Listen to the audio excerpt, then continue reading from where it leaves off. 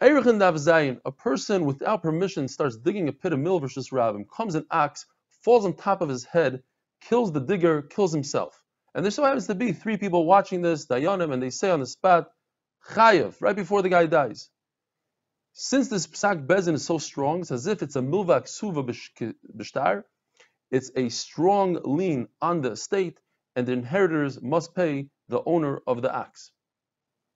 If a person is on death row, he's being led out to be executed, and they had shechted his korban chatas, korban asham, we wait a few minutes for the kohanim to finish the avodah and sprinkle the blood on the mizbech, so this individual should have a kapara. But what we don't do is we don't wait long enough to shech the animal to begin with, because that will just give the guy extra pain and discomfort, and we just kill him before we're able to shech his korban.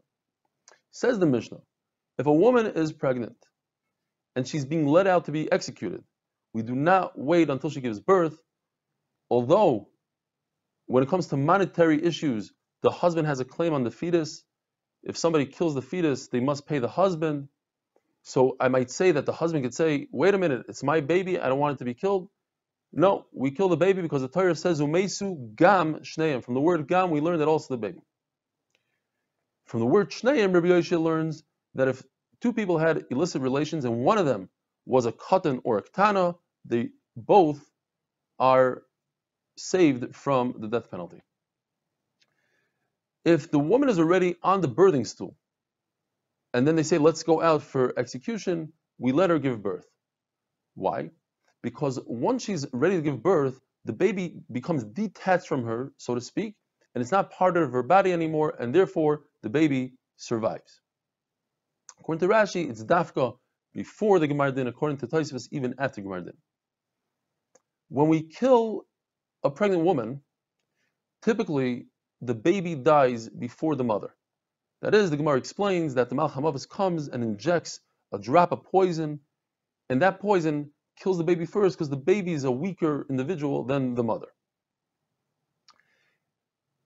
What we do is, though, since if the mother is being executed, the mother dies first, then we are concerned that she might give birth after her death, and that will be a disgrace to her. So we kill the baby before we execute her by hitting her in the stomach. Be concerned if a mother dies on Shabbos, we're able for pikuach nefesh to be mechal Shabbos and grab a knife and run through Rosh Rabbim to perform an emergency surgery to extract the baby.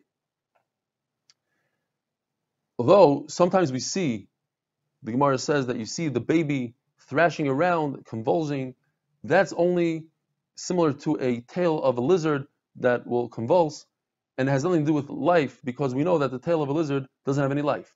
So the convulsing is not signs of life, it's just a natural thing that happens after death.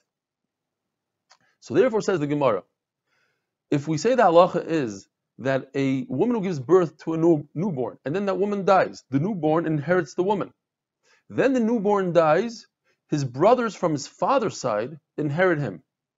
However, in our case, where it's still a fetus does not inherit his mother, because even though the mother died eventually, the fetus cannot inherit its mother when it's dead in the caver. So therefore, it doesn't have the ability to pass over his mother's inheritance to his brothers. Says the Mishnah that the hair of a woman who dies, that was killed, was executed, is mutar bahana, you're allowed to use the hair, and the hair of an animal is asur bahana. So according to Rabbi Nachman ben Yitzchak, the nafkamina is that a woman becomes asur through misa, through the death. And hair doesn't change anything when a person dies. So therefore, the hair is mutar. Whereas an animal doesn't become asur by death, the animal becomes asur by the psak din. That means, once there's a gmar din, even if you go ahead and shech the animal is asur bahana. According to Rav, a woman's hair is asur bahana just like a dead person. So what the Mishnah says, that the woman's hair is mutar, we're talking about a sheitel, we're talking about a pei nachris, extensions, and that is only in a situation where the woman said, I want to give my hair to my daughter or to somebody else. In that case, she's saying that the hair is not an extension of herself, rather it's a separate entity, and therefore we're allowed to give it to her. The Gemara is Mesupuk by a tzitkanis that's in Ir Nidach. Ir Nidach is a city that's condemned to death because they all worshipped Avodah Zarah, but this woman did not worship Avodah Zarah. The halacha is she must leave the city without anything, without any clothing, zero. The question is, if she has a shaitel hanging in her closet, is that shaitel considered part of her and it could be saved, or is considered like her belongings and it has to be burnt?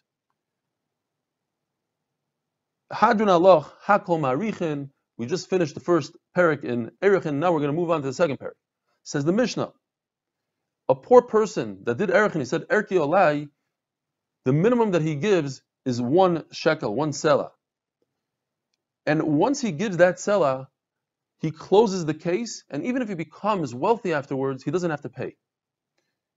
If he didn't pay the whole thing, he paid half, let's say, he didn't close the case, and therefore if he becomes wealthy, he must pay the entire thing. If a poor person has 5 selah, according to Rameir, he gives 1 selah, and according to Chachamim, he gives the entire 5 selah, because it says in the pasuk Hasher Tasik Yadoi, it goes by how much he's able to afford, and since he can afford 5, he must give 5. Although Chachamim learn from the pasuk Hasher Tasik Yadoi that we appraise the person that did the erichin, not the nerach, not the subject, but rather the person that did it. But still, the pasuk itself, the pasuk pshat in the pasuk is that he has enough money or doesn't have enough money, and since he has 5, he has to pay the entire thing. Have a wonderful day.